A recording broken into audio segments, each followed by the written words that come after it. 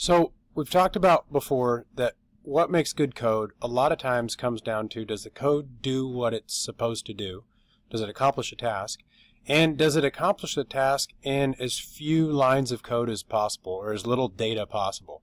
Because what that does is it makes it easier for the computer to read it, and it can read it faster, and then your program will run faster. So one thing we're going to look at here on code.org is comparing the different ways that you guys have come up with to solve different problems. And from time to time on these different assignments, we're going to pause and do a little quick discussion board where you compare your code, what you came up with what somebody else came up with, and see if you can see a different way to accomplish the same thing, or maybe learn something about how to maybe write slightly more efficient code. So I'm going to put this same video for all of these different discussion assignments, but the example I'm going to use is this first one, Lesson 6, Step 6. For each of these discussions, you're going to see which lesson you need to go to and which step you need to go to take a screen snip that shows your entire code that you came up with. So for example, if I were doing this one, Lesson 6, Step 6, I'd go here and I'd go to Lesson 6, Step 6, right here.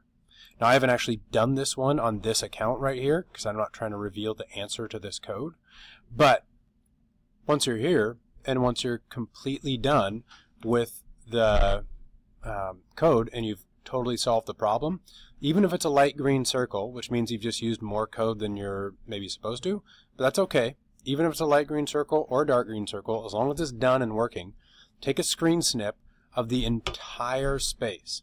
So what we'll do is open up the snipping tool, and when you take your snip, you're going to take a snip of the whole window because you want to make sure that it's really clear that you have both Lesson 6, Step 6, and then your solution to your code.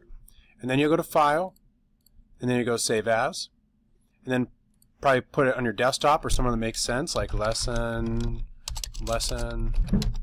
6, Step 6. I'm going to save it. So now it's saved on my desktop. So then I go back and I'm going to reply. So I'm going to hit reply, and then here's how you get your picture here. Click this little picture icon, click Canvas, and this is the key. You got to click My Files. When you do that, Upload File becomes something you can click. You click that, and then go to wherever you saved it, Lesson 6, Step 6 for me, right here, and then you're going to update it,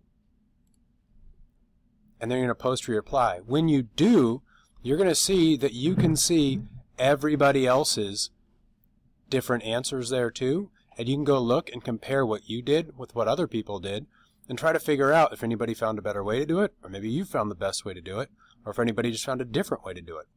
So take a look, compare your code, have fun looking, and then go on to the next step.